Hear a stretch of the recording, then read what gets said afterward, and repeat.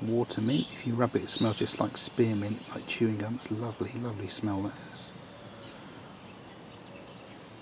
This is my water lily plant.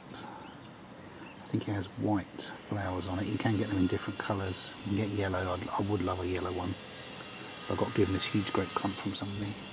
And all these are water irises, and they're already about 5 feet high. I mean, rapid growth in April.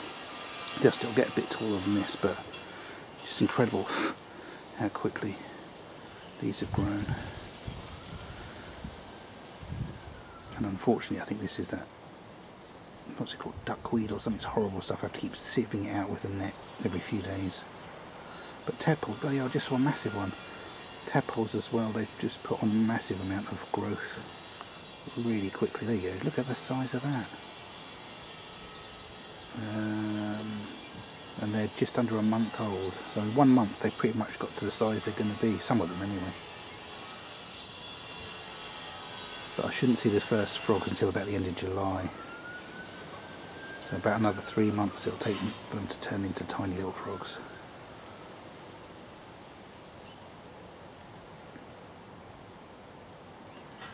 There you go.